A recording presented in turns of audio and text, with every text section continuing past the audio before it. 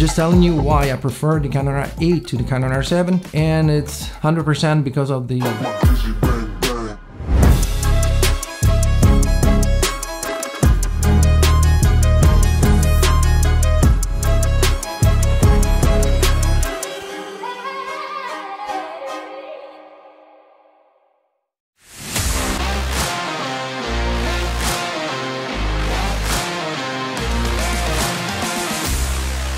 What's up guys, Dan Frullani here and welcome back to a new video. Today I'm gonna tell you why I bought my Canon R8, which is filming right now by the way, and whether I'll keep using my Canon R7.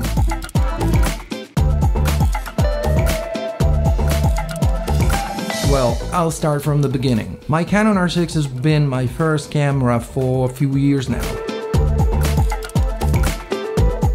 Then I got the Canon R7 because I tried it at the Canon Summit and I loved it. I've been using it a lot and I enjoyed every single bit of it.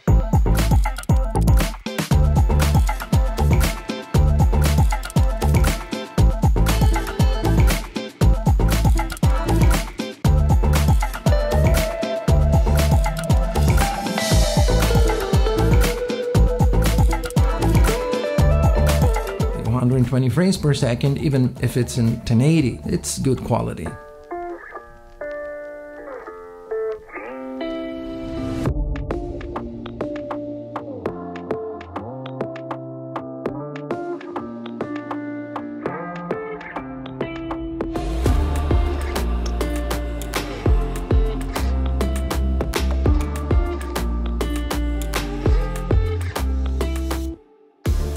And of course, the ability to shoot photos and videos in low light, which is something that not all cameras can do well.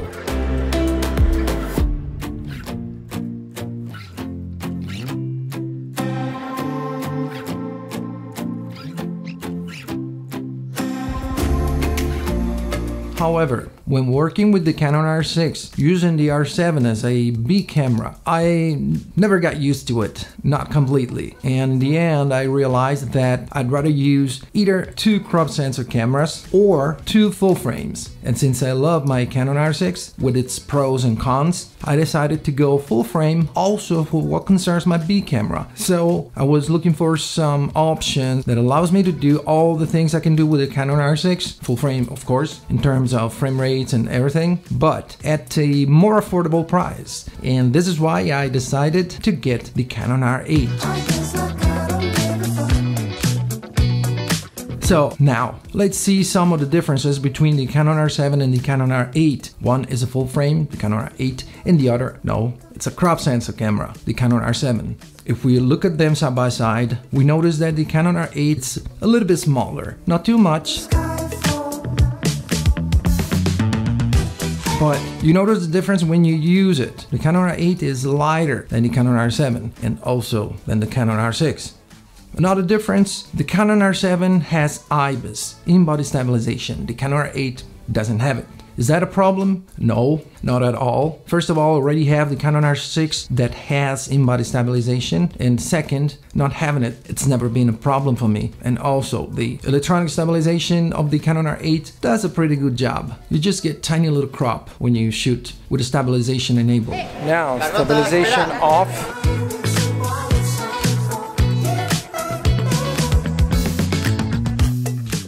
Now, stabilization on.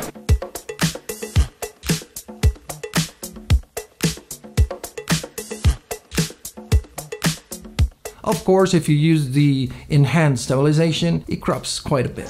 Enhanced stabilization on.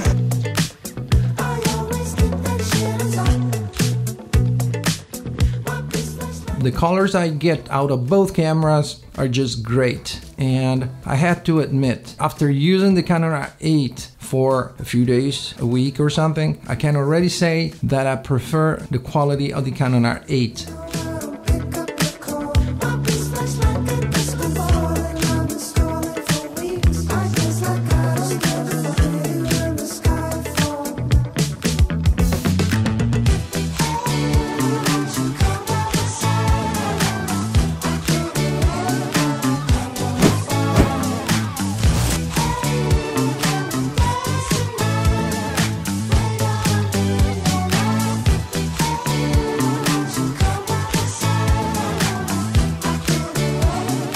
did something personal, but when I look at the footage shot on the Canon R7 and one shot on the Canon R8, the Canon R7 seems a little bit too, I don't know, not too sharp, but its sharpness seems a little bit artificial, like digital. Not much, but that's something I noticed, that's something I can see. So I prefer the Canon R8.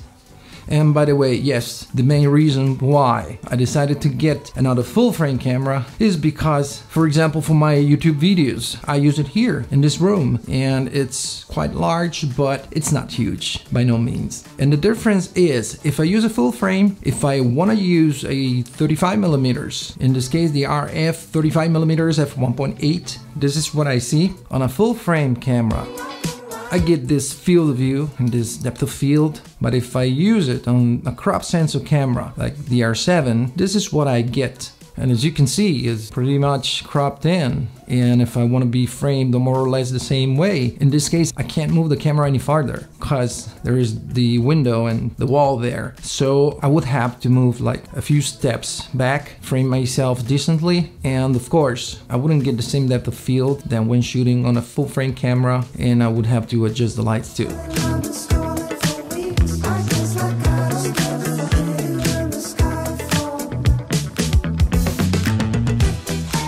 There's nothing wrong with the Canon R7 or with crop sensor cameras in general, but for me, as I said earlier, I would rather work with 2 crop sensor cameras or 2 full frame cameras. And since I don't have much space in here when I shoot my videos, I would rather use a camera that doesn't crop. A full frame. Yes, it's true, I can use a speed booster on the Canon R7, and it doesn't even get like 100% like a full frame when I do so, but close enough, let's say.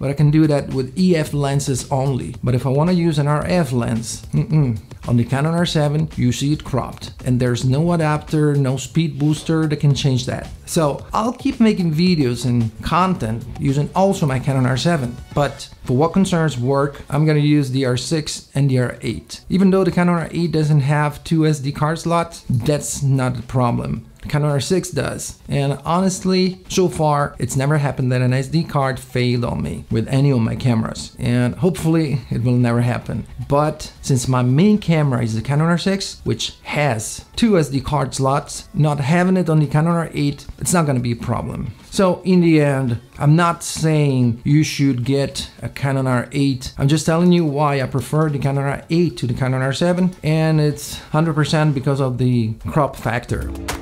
That's it, and it's very personal. By the way, check the links in the description to see all my gear stuff and things, my gear, and check the link to Artlist if you want 2 months of awesome music and great sound effects. 2 months for free if you subscribe for an annual plan.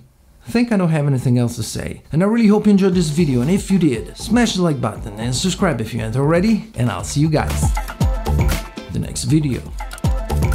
Oh yeah!